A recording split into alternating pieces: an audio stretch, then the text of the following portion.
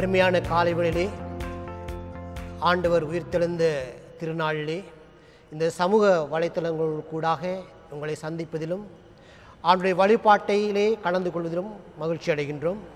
நாங்கள் இன்றைய ஆராதனைக்கு ஆரம்பமாக சங்கீதத்திலே 104ஆம் சங்கீதத்திலே 1ஆம் 2ஆம் வசனத்தை நான் வாசிக்கின்றேன். 104ஆம் சங்கீதத்திலே 1ஆம் 2ஆம் வசனங்களை வாசிக்கின்றேன். என் ஆத்துமாவே கர்த்தரை ஸ்தோத்திரி, என் தேவனாகிய கர்த்தாவே, நீர் மிகவும் பெரியவராயிருக்கிறீர். மகிமையையும் மகத்துவத்தையும் அணிந்து கொண்டிருக்கிறீர். ஒளியை வஸ்திரமாக தரித்து வானங்களை திரையைப் போல் விரித்திருக்கிறீர். ஜெபம் பண்ணுவோம். மகா பரிசுத்தம் உள்ள ஆண்டவரே, தர்மையான காலை வேளையிலே நாங்கள் உம்மை துதிக்கிறோம், உம்மை சோஸ்தரிக்கிறோம் சுவாமி. ஆண்டவரே, எங்களுடைய ஆத்துமாவிலே நாங்கள் உம்மை தியானிக்கத்தக்கதாக, ஆண்டவரே, நாங்கள் முழு இருதயத்தோடும் முழு ஆத்துமாவோடும் உண்மையிலே அன்பு கூறத்தக்கதாக, ஆண்டவரே, இந்த ஆராதனை வேளையை நாங்கள் உம்முடைய திருக்கரத்தில் நாங்கள் ஒப்புக் கொடுத்து ஜெபிக்கின்றோம். ஆண்டவரே, நாங்கள் உம்முடைய ஆலய பிரகாரங்களிலே வந்து உம்மை தொழுது கொள்ளுகின்றதற்கான சூழ்நிலைகளை எங்களுக்கு தந்ததற்காக நாங்கள் நன்றி கூறுகிறோம்.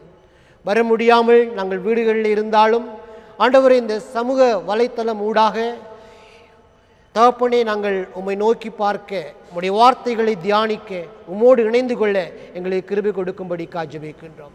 இந்த ஆராதனை துவக்கம் முதல் முடிவு வரைக்கும் உம்முடைய தேவ கிருபை எங்களை ஆட்கொள்ளும்படி ஜெபிக்கின்றோம். ஆண்டவரே, நாங்கள் முழு இருதயத்தோடும் உம்மை நோக்கி பார்க்க எங்களுக்கு கிருபை தாரும். எங்களை சூழ பயங்கள் ஆண்டவரே சூழ்ந்திருக்கின்ற பொழுதும் நாங்கள் முழு மனதோடும் முழு நம்பிக்கையோடும் உம்மிலே நம்பிக்கையாக இருக்கத்தக்கதான கிருபை எங்களுக்கு தரும்படி ஜெபிக்கின்றோம். ஆண்டவர் இயேசுவின் பாதம் பணிந்து ஜெபிக்கிறோம் நல்ல பிதாவே, ஆமேன். மறுபடியுமாக இந்த காலை ஆராதனை வேளையில் கர்த்தருடைய நாமத்தை தொழுது கொள்ள வந்திருக்க நாம் அனைவரும் ஒரு இசை தலைகளை தாழ்த்தி ஜெபிப்போம். அன்பான சுவாமி, நீங்கள் தந்த அழகான நாளுக்காக உங்களுக்கு நன்றி செலுத்துகிறோம் அப்பா சுவாமி. இந்த நாளிலும் கூட இந்த மாதங்களாக 6 மாதங்களாக நீங்கள் எங்களை வழிநடத்தி வந்த கிருபைக்காக உங்களுக்கு நன்றி ஏசப்பா. இந்த ஞாயிற்றுக்கிழமையிலும் சுவாமி உங்களை ஆராதிக்க, உங்களை துதிக்க, உங்கள் நாமத்தை மகிமைப்படுத்த நீங்கள் தந்த இந்த தருணத்துக்காக உங்களுக்கு நன்றி சொல்லுகிறோம் சுவாமி. எங்கள் வாழ்க்கையில் நீங்கள் செய்த அதிசயங்கள், அற்புதங்கள் எண்ணி முடியாதவை அப்பா சுவாமி. அவ்வளவு நிறைய அதிசயங்கள் நீங்கள் எங்கள் வாழ்க்கையில் செஞ்சுருக்கீங்க. இந்த இக்கட்டான நிலைமையிலும் கூட எங்கள் கூடவே எங்களை காத்து வழி நடத்தினமைக்காக உங்களுக்கு நன்றி. இன்றைக்கு நாங்கள் நிற்பதும் நிர்மூலமாகாமல் இருப்பதும் உங்களுடைய சுத்த கிருபையாக இருக்கிறபடினால் உங்களுக்கு நன்றி ஏசப்பா. இந்த உங்கள் சமூகத்தில் நாங்கள் மீண்டும் வந்து உங்களை தொழுது கொள்ள இந்த ஆலயங்களை திறந்து தந்தமைக்காக உங்களுக்கு நன்றி ஏசப்பா. இந்த நேரத்திலும் எங்கள் பாவங்கள் குற்றங்களை நீங்கள் தாமே மன்னித்து அப்பா சாமி, எங்கள் வாய்களினால நாங்கள் ஏறெடுக்கிற துதிகள் ஸ்தோத்திரங்களை நீங்கள் தயவு கூர்ந்து ஏற்றுக்கொள்ளும்படியாக நாங்கள் வேண்டி நிற்கிறோம். பாவியாகி எங்களையும் நீங்கள் தெரிந்து கொண்டமைக்காக உங்களுக்கு நன்றி சுவாமி. இந்த மிகுதியான வேலையும் உங்கள் கரத்தில் ஒப்படைக்கிறோம். இயேசுவின் நாமத்தில் ஜெபிக்கிறோம் சர்வவல்ல தகப்பனே, ஆமேன். இந்த நேரத்திலும் இந்த மாதங்கள் பூரா கர்த்தர் எங்களுடைய வாழ்க்கையில் செய்த எல்லா நன்மைகளையும் நினைந்து ஒரு விசை நாங்கள் அவரை துதிப்போம். அனைவரும் அறிந்த பாடல் பிதாவே நன்றி சொல்கிறோம் என்ற பாடலை நாங்கள் யாவரும் சேர்ந்து பாடுவோம்.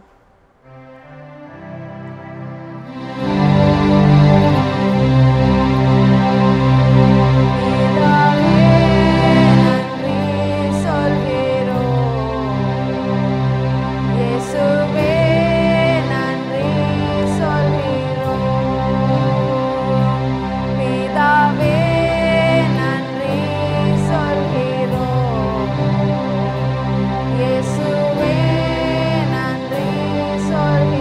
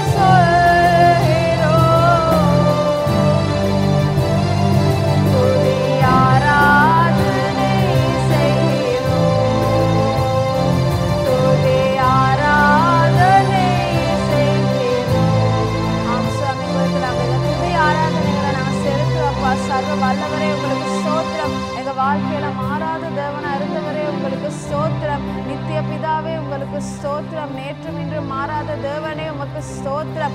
அப்பா பிதாவே உங்களுக்கு ஸ்தோத்திரம். எங்களுக்கு நீங்க சமாதானத்தை தந்தீங்க, ஸ்தோத்திரம். கண்ணின் மணியை போல காத்துக்கிட்டீங்க, ஸ்தோத்திரம். அப்பா சுவாமி, என்ன நிலைமை வந்தாலும், யார் எங்களை கைவிட்டாலும், நாங்கள் வேலையை இழந்தாலும், அப்பா சுவாமி எங்கள் வருமானத்தை இழந்தாலும், என்னத்தை இழந்தாலும், எங்கள் கூட இறுதி வரைக்கும் இருந்தது நீங்கள் மட்டும்தான் ஏசப்பா. உங்களால் மட்டும்தான் இன்னைக்கு நாங்கள் நிற்கிறோம். நாங்கள் விடுற ஒவ்வொரு மூச்சு காத்து உங்கள் சொந்த ஏசப்பா. அதற்காக உங்களுக்கு நன்றி. எங்களுக்காக நீங்கள் சிறுவை மரத்தை தூக்கினதுக்காக உங்களுக்கு நன்றி ஏசப்பா. நன்றி சுவாமி, நன்றி. எங்கள் வாழ்க்கைக்காக நீங்கள் பட்ட கஷ்டத்துக்காக உங்களுக்கு நன்றி சுவாமி. இன்னைக்கு நீங்கள் பட்டு சிலுவையில் அறையப்பட்டனால நாங்கள் இன்னைக்கு சந்தோஷமாக இருக்கோம் ஏசப்பா. அதற்காக உங்களுக்கு நன்றி சுவாமி. எங்கள் பாவங்களுக்காக உங்கள்கிட்ட மீண்டும் மனம் வருந்தி மன்னிப்பு கேட்குறேன் ஏசப்பா. பாவியாகி எங்களுடைய இந்த துதிகளை நீங்கள் ஏற்றுக்கொள்ளணும்னு நாங்கள் வேண்டி நிற்கிறோம் சுவாமி. எல்லா துதி கன மகிமைக்கு பாத்திரர் ஒருவர் நீங்கள் தாமே சுவாமி. எல்லா துதி கனத்தை உங்களுக்கே செலுத்துகிறோம். இயேசு கிறிஸ்து நாமத்தில் ஜெபம் வேண்டி நிற்கிறோம் சர்வவல்ல தகப்பனே, ஆமேன். இன்றைய நாளுக்கான திருமறை பாடத்தை நாங்கள் வாசிக்க கேட்போம். இன்றைய நாளிலே வாசிக்கும்படிக்காய் தெரிந்து கொள்ளப்பட்ட வேத பகுதி மத்தேயு 10ஆம் அதிகாரம் வசனங்கள் 26 33 வரை. மத்தேயு 10ஆம் அதிகாரம் 26ஆம் வசனம் முதல் 33ஆம் வசனம் முடியும் வரைக்கும். அவர்களுக்கு பயப்படாதிருங்கள், வெளிப்படாத மறைபொருளும் இல்லை, அறியப்படாத இரகசியமும் இல்லை. நான் உங்களுக்கு இருளிலே சொல்லுகிறதை நீங்கள் வெளிச்சத்திலே சொல்லுங்கள், காதிலே கேட்கிறதை நீங்கள் வீடுகளின் மேல் பிரசித்தம் பண்ணுங்கள். ஆத்துமாவை கொல்ல வல்லவராயிராமல் சரீரத்தை மாத்திரம் கொல்லுதலுக்கு நீங்கள் பயப்பட வேண்டாம். ஆத்துமாவையும் சரீரத்தையும் நரகத்திலே அழிக்க வல்லவருக்கே பயப்படுங்கள். ஒரு காசுக்கு 2 அடைக்கலான் குருவிகளை விற்கிறார்கள் அல்லவா?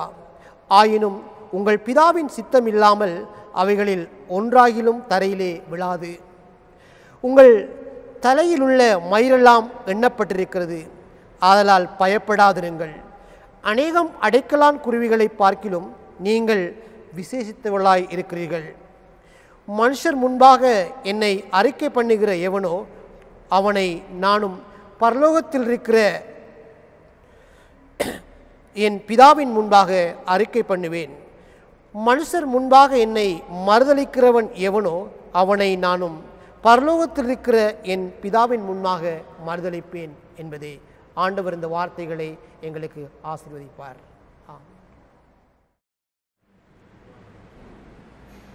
ஆராதனைக்கு ஆர்வமாக நாங்கள் யாவரும் சேர்ந்து எங்களுடைய மெதரிஸ்த பாடத்தில் உள்ள 64வது பாடலை நாங்கள் இணைந்து பாடுவோம்.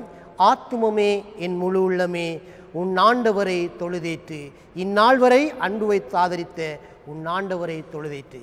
64ஆம் பாடல்.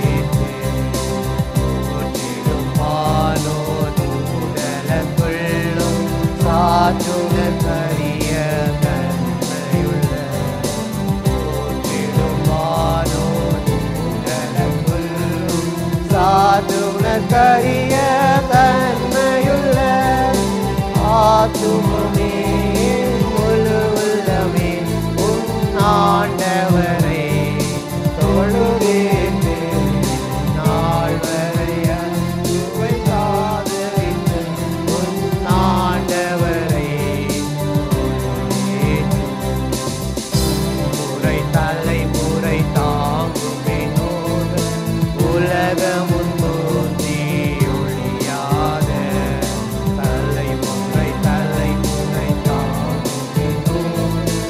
உலகமும் தோன்றி ஒழியாத ஆத்துமமே முழு உள்ளமே உன் ஆண்டவரை தொழுதேற்று, நாள் வரை அன்பு வைத்தாதரித்த உன் ஆண்டவரை தொழுதேற்று.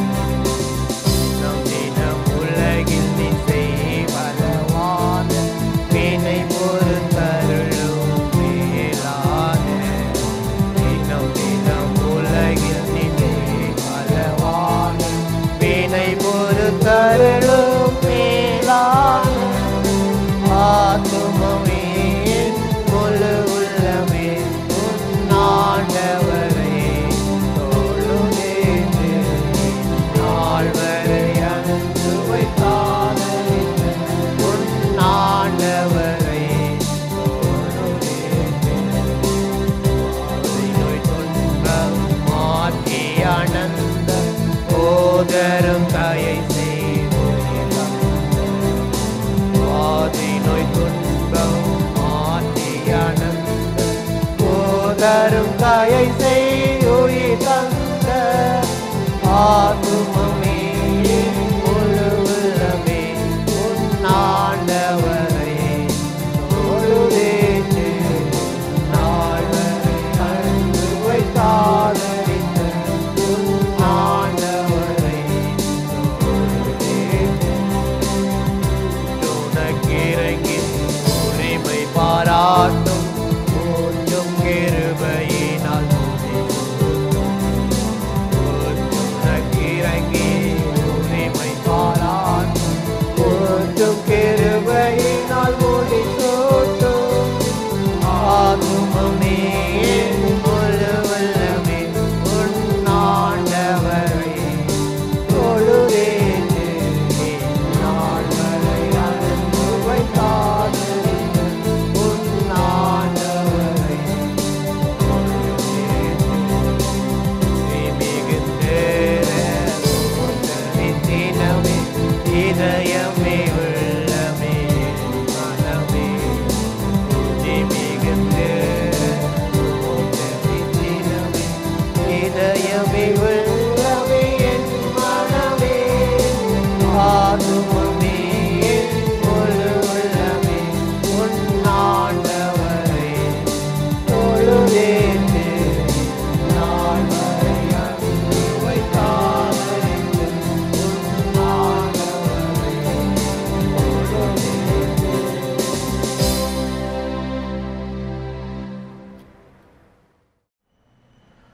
ஆண்டவராகிய இயேசுவின் நாமத்தினாலே கர்த்தருடைய வார்த்தையை உங்கள் மத்தியிலே பகிர்ந்து கொள்வதற்கு நான் பிரயாசப்படுகின்ற பொழுது உங்கள் யாவரையும் அன்போடு கூட வாழ்த்துகின்றேன், வரவேற்கின்றேன். ஒரு கணம் கண்களை மூடி ஜெபம் பண்ணுவோம். எங்கள் நேசிக்கிற ஆண்டவரே, இந்த காலை வேளையிலே உம்முடைய வார்த்தையை நாங்கள் தியானிப்பதற்காக கூடியிருக்கின்ற பொழுது எங்கள் இருதயங்களை பக்குவப்படுத்தும்படி ஜெபிக்கின்றோம். இங்கே கூடியிருக்கின்ற நம்முடைய பிள்ளைகளாகி எங்களுடைய இருதயத்தை நீர் காண்கிற தேவனாய் இருக்கிறீர் சுவாமி. அவருடைய இருதயத்தை, சிந்தனைகளையும் தியானத்தையும் ஆசீர்வதிக்கும்படி ஜெபிக்கின்றோம். அடியுடைய வாயிலிருந்து புறப்படுகின்ற வார்த்தைகள் உம்மால் ஆண்டவரை கொடுக்கப்படுகின்ற வார்த்தைகளாக இருக்கும்படி ஜெபிக்கின்றோம். இரட்சகராகிய இயேசு கிறிஸ்துவின் பாதம் பணிந்து ஜெபிக்கிறேன் நல்ல பிதாவே, ஆமேன்.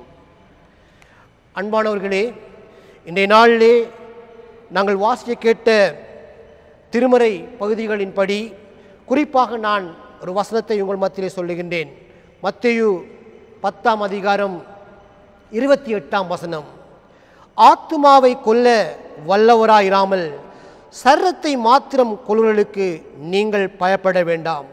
ஆத்துமாவையும் சர்ரத்தையும் நரகத்திலே அழிக்க வல்லவருக்கே பயப்படுங்கள் என்று ஆண்டவர் இந்த வார்த்தையை கூறுகின்றார்.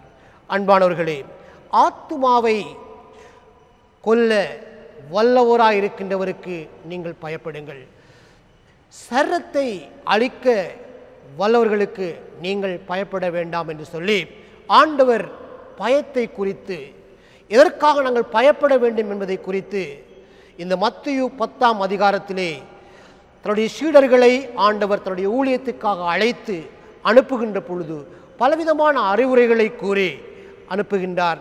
குறிப்பாக அவர் சொல்லுகின்றார், இந்த பயப்பட வேண்டாம் என்கின்ற காரியத்தை குறித்து எங்களுக்கு தெளிவுபடுத்துகிறார். நாங்கள் எதற்காக பயப்பட வேண்டும், நாங்கள் எதற்காக பயப்படக்கூடாது என்பதை ஆண்டவர் இந்த இடத்திலே அறிமுகப்படுத்துகின்றார். அன்பானவர்களே, மனிதன் ஆன்மாவோடும் சர்வத்தோடும் இந்த உலகத்திலே படைக்கப்பட்டதை வேதாகம் எங்களுக்கு தெளிவாய் காண்பிக்கின்றது. ஆண்டவர் சர்வத்தை காட்டிலும் ஆத்துமாவுக்கு முக்கியத்துவம் கொடுப்பதை நாங்கள் திருமறையிலே அழகாக காண்கின்றோம். தெளிவாக கூட ஆண்டவர் கூறுகின்றார். இரண்டுமே கடவுளால் படைக்கப்பட்டதாக இருந்தாலும் இந்த ஆத்துமா என்பது மிகவும் விலையேற பெற்றது என்று நாங்கள் பார்க்கின்றோம். அதாவது சரீரம் அழியக்கூடியது, இல்லாமல் போகக்கூடியது. ஆனால் ஆன்மா என்பது ஒரு நாளும் அழியாதது என்று நாங்கள் பார்க்கிறோம். உடலை விட ஆத்துமாவுக்கு ஆண்டவர் ஏன் அதிக முக்கியத்துவம் கொடுக்கிறார் என்பதை நாங்கள் இங்கே காண வேண்டும். ஆண்டவரின் உயிர் மூச்சு ஆத்துமாவிலே இருக்கின்றது அன்பானவர்களே. ஆகவே ஆண்டவரின் உயிரும் மூச்சும் எங்களுடைய ஆத்துமாவில் இருக்கின்றபடியினால் நாங்கள் பயப்பட வேண்டிய அவசியமில்லை. வேதத்திலே பயப்படாதே பயப்படாதே என்று 365 தடவைகளுக்கு மேல் கூறப்பட்டிருக்கின்றது. ஒவ்வொரு நாளும் ஒரு பயப்படாதே என்பத வார்த்தையை நாங்கள் தியானிக்கின்ற பொழுது எங்களுக்கு பலன் இருக்கின்றது. ஆனாலும் இந்த மாறாக ஆன்மாவை நரகத்திலே தள்ளக்கூடியவருக்கு நாங்கள் பயப்பட வேண்டும். அதுதான் நமது ஆண்டவர். மரணம் எங்களுடைய வாழ்க்கையிலே வருகின்றது. பாவத்தின் சம்பளம் மரணம் என்று வேதம் தெளிவாக எங்களுக்கு கூறுகின்றது. ஆகவே எங்களுடைய ஆத்துமாவை நரகத்திலே தள்ளுவதற்கு யாருக்கு சக்தி உண்டு என்று நாங்கள் பார்க்கின்ற பொழுது இயேசு சொல்லுகின்றார், ஆன்மாவை கரைப்படுத்தி கொள்ளாதிருங்கள் என்று சொல்லுகின்றார். இன்றைக்கு எங்களுடைய ஆத்துமாவை கரைப்படுத்துகின்ற காரியங்கள் ஒரு சிறிய காயமாக இருந்தால் கூட நாங்கள் அதற்கு பயன்பட வேண்டும். ஆத்துமாவை கரைப்படுத்துவது எங்களுடைய கோபம், எங்களுடைய பொறாமை, எங்களுடைய எரிச்சல், எங்களுக்குள்ளே காணப்படுகின்ற பாவம். ஆகவே பாவம் எங்களுக்கு மரணத்தை கொண்டு வரக்கூடியதாக இருக்கிறபடினால் நாங்கள் வெளிப்பாக இருக்க வேண்டும் என்பதை தேவன் எங்களுக்கு சொல்லுகின்றார். அது மாத்திரமல்ல, ஆண்டவர் சொல்லுகின்றார், அவர்களை அழைத்து அவர் சொல்கிறார், உலகத்திலே சீடர்களை ஆண்டவர் அனுப்புகின்றதை நாங்கள் பார்க்கின்றோம். நாங்கள் கர்த்தருடைய சீடர்களாக வாழ முற்படுகின்றோம். சவால்களை வென்று அழைப்பாய் வாழ முற்படுகின்றோம். எமது அழைப்பானது ஓய் நாய்களுக்குள்ளே ஆட்டுக்குட்டிகளாய் வாழ்வதுதான் எங்களுடைய அழைப்பு. ஓய் நாய்கள் மத்தியிலே ஆட்டுக்குட்டிகளாக வாழ்வது. அதிலே மரணம் கூட எங்களுக்கு நிகழ்ந்தால் அதிலே மதிப்பிருக்கின்றது. அதாவது இதிலே மற்றவர்களை நாங்கள் ஓய் நாய்களாக பார்க்கக்கூடாது. அன்பானவர்களே, எங்களுடைய உள்ளங்களுக்குள்ளே எங்களுடைய உள்ளத்திலே காணப்படுகின்ற ஓய் நாய்க்கள் இருக்கின்றது. அதாவது எங்களுடைய குணங்கள், எங்களுக்குள்ளே வருகின்ற பொறாமைகள், எரிச்சல்கள், இப்படி சோம்பரித்தனம், உதாசீனம், இவைகள் எங்களுக்கு இருமாப்பாய் நாங்கள் இருப்பது, தற்பெருமை கொள்வது, இவையெல்லாம் ஆட்டுக்குட்டிகளை சிதறடித்து விடும் என்பதை நாங்கள் மறந்துவிடக்கூடாது. ஆகவே ஓய் நாய்கள் என்பது நான் இங்கே கூறிய தன்மைகள் என்பதை நாங்கள் மறந்துவிடக்கூடாது. இன்று குழப்பங்களுக்கு மத்தியிலே, பிரிவினைகளுக்கு மத்தியிலே பயத்தோடு நாங்கள் வாழ்ந்து கொண்டிருக்கின்றோம். கொரோனா வைரஸ்க்கு பயப்படுகின்ற ஒரு புறம், இனிமாய் அரசியல் காரியங்களிலே பயப்படுகின்றோம், பொருளாதாரத்தில் நாங்கள் பயப்படுகின்றோம், குடும்ப வாழ்க்கையிலே எங்களுடைய பிள்ளைகளுடைய படிப்பை குறித்து, எங்களுடைய குடும்பத்தை குறித்து எங்களுக்கு பலவிதமான பயம் இருக்கின்றது. ஆனால் இந்த பயங்கள் எங்களுக்கு தற்காலிகமானவைகள் என்பதை நாங்கள் மறந்துவிடக்கூடாது. தோல்விகள், துன்பங்கள் வருகின்ற பொழுது நாங்கள் பயப்படுகின்றோம். ஆக விசுவாசம் கூட எங்களுக்கு இன்றைய காலகட்டத்திலே கேள்விக்குறியாய் மாறிவிடுகின்றது. ஆகவே எங்களுடைய விசுவாசத்தை நாங்கள் காத்து, விசுவாசத்திலே நாங்கள் முன் செல்வதற்கு தேவ பலன் எங்களுக்கு இன்றியமையாத ஒன்றாய் காணப்படுகின்றது. ஆகவே நாங்கள் என்ன செய்ய வேண்டும் என்று நாங்கள் பார்க்கின்ற பொழுது, நாங்கள் மனம் திறந்து தேவனை தியானிக்கின்ற பொழுது எங்களுடைய உள்ளார்ந்த நிலைப்பாடை எங்களால் கண்டுகொள்ள கூடியதாக இருக்கின்றது. ஆகவே நாங்கள் பார்க்கின்றோம், எங்களுடைய மனித இயல்பை நாங்கள் தெளிவுபடுத்தி கொள்ள வேண்டும்.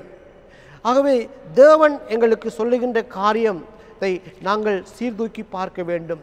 இன்றைக்கு கர்த்தருடைய வார்த்தையை நாங்கள் தெளிவாய் பார்க்கின்ற பொழுது அவர் சொல்கிறார், ஆத்துமாவை கொல்ல வல்லவராயிராமல் சரத்தை மாத்திரம் கொல்லவர்களுக்கு நீங்கள் பயப்பட வேண்டாம் என்று சொல்லுகின்றார். பாருங்கள், அவர் சொல்லுகிறார், ஒரு காசுக்கு 2 அடைக்கலான் குருவிகளை விற்கிறார்கள் அல்லவா என்று ஆண்டவர் கேட்கின்றார். ஆயினும் அவைகள் ஆண்டவருடைய சித்தம் இல்லாமல் ஒன்றாயிலும் தரையிலே விழாது என்று சொல்லுகின்றார். காரணம் என்னவென்று சொன்னால், ஆண்டவர் எங்களை அதிகமாய் நேசிக்கின்றார். ஆண்டவர் எங்கள் மேல் அதிகமாய் கருசனையுள்ளவராய் இருக்கின்றார். அற்பமாய் காணப்படுகின்ற இவைகளுக்கு கூட ஆண்டவர் காருண்யத்தையும் காண்பிக்கின்றவராய் இருக்கிறது போல எங்கள் மத்தியிலே அதிகம் ஆண்டவர் கருணையுள்ளவராய், காருண்யமிக்கவராய் காணப்படுகின்றார். உங்கள் தலையிலே உள்ள மயிரெல்லாம் எண்ணப்பட்டிருக்கின்றது, ஆதலால் பயப்படாதிருங்கள் என்று ஆண்டவர் திரும்பவும் எங்களுக்கு சொல்லுகின்றார். மனுஷர் முன்பாக என்னை அறிக்கை பண்ணுகிறவன் எவனோ அவனை நானும் பரலோகத்தில் இருக்கிற என் பிதாவின் முன்பாக அறிக்கை பண்ணுவேன் என்று ஆண்டவர் சொல்லுகின்றார். ஆகவே நாங்கள் தேவனுக்கு முன்பாக எங்களை முழுவதுமாய் நாங்கள் தாழ்த்துவோம். நாங்கள் உலக காரியங்களுக்காக பயப்படுவது ஒரு புறம் முறித்துவிட்டு தேவனுக்கு பயந்து எங்களுடைய முழு ஆத்துமாவோடும் முழு பலத்தோடும் தேவனை நோக்கி பார்ப்போம். ஆண்டவர் தாமே இந்த வார்த்தைகளுக்கூடாய் எங்களை ஆசீர்வதிப்பார். எங்களை நேசிக்கிற ஆண்டவரே, இந்த வார்த்தைகளுக்கூடாய் நீர் எங்களோடு பேசுவதற்காக நாங்கள் நன்றி கூறுகிறோம். இந்த வார்த்தைகளை நாங்கள் எங்களுடைய வாழ்க்கையிலே கடைப்பிடிக்கத்தக்கதாக ஆண்டவரே உம்முடைய தேவ இரக்கத்தையும் காருண்யத்தையும் எங்களுக்கு தரும்படி ஜெபிக்கின்றோம். உம்முடைய வார்த்தை சொல்லுகிறபடி ஆண்டவரே நாங்கள் பயந்து, ஆண்டவரே உலக பிரகாரமாய் வருகின்ற எல்லா பயங்களுக்கும் நாங்கள் பயந்து ஒடுங்கி சிறுமைப்பட்டிருக்கின்ற பொழுது உம்முடைய தேவ கிருபையை எங்களுக்கு தந்து எங்களை உம்முடைய வெளிச்சத்தின் பாதையிலே வழிநடத்தும்படிக்காக நாங்கள் ஜெபிக்கின்றோம். ஆண்டவரே, நாங்கள் எங்களுடைய ஆத்துமாவிலே பலன் உள்ளவர்களாக, நாங்கள் அதை எப்பொழுதும் காத்து கொள்வர்களாக இருக்க எங்களுக்கு கிருபை கொடுக்கும்படிக்காக ஜெபிக்கின்றோம். எங்களுடைய உள்ளத்திலே காணப்படுகின்ற ஓநாய்கள் போன்ற காரியங்களை நாங்கள் உதறி தள்ளிவிட்டு நாங்கள் ஆட்டுக்குட்டிகளாய் ஓநாய்கள் மத்தியிலே வாழ எங்களை அழைத்திருக்கிறீர் சுவாமி. அதிலே எங்களுக்கு உம்முடைய தேவ கிருபையையும் இரக்கத்தையும் பலத்தையும் தரும்படிக்காக ஜெபிக்கின்றோம். இந்த வழிபாடு முழுவதிலும் எங்களோடு கூட வந்ததுக்காக நன்றி கூறுகின்றோம். உம்முடைய பிள்ளைகளுக்கு வேண்டிய ஆறுதலையும் சமாதானத்தையும் பலத்தையும் விபரத்திலிருந்து கொடுக்கும்படிக்காக ஜெபிக்கின்றோம். ஆண்டவரும் இரட்சகரும் ஆகிய இயேசு கிறிஸ்துவின் பாதம் பணிந்து ஜெபிக்கிறோம் நல்ல பிதாவே, ஆமேன். கர்த்தருடைய ஆசீர்வாதத்தை கேட்போம். நம்முடைய கர்த்தராகிய இயேசு கிறிஸ்துவின் கிருபையும் பிதாவாகிய தேவனுடைய அன்பும் பரிசுத்த ஆவியானுடைய சந்தோஷமும் சமாதானமும் வழிநடத்தலும் எங்கள் யாவரோடும் கர்த்தருடைய பிள்ளைகள் ஒவ்வொருவரோடும் என்றும் என்றும் நிறைவாயிருப்பாராக. ஆமேன். என் ஆத்துமாவே கர்த்தரை ஸ்தோத்திரி, என் முழு உள்ளமே அவருடைய பரிசுத்த நாமத்தை ஸ்தோத்திரி. என் ஆத்துமாவே கர்த்தரை ஸ்தோத்திரி, கர்த்தர் செய்த சகல ஆசீர்வாதங்களையும் மறவாதே. ஆமேன்.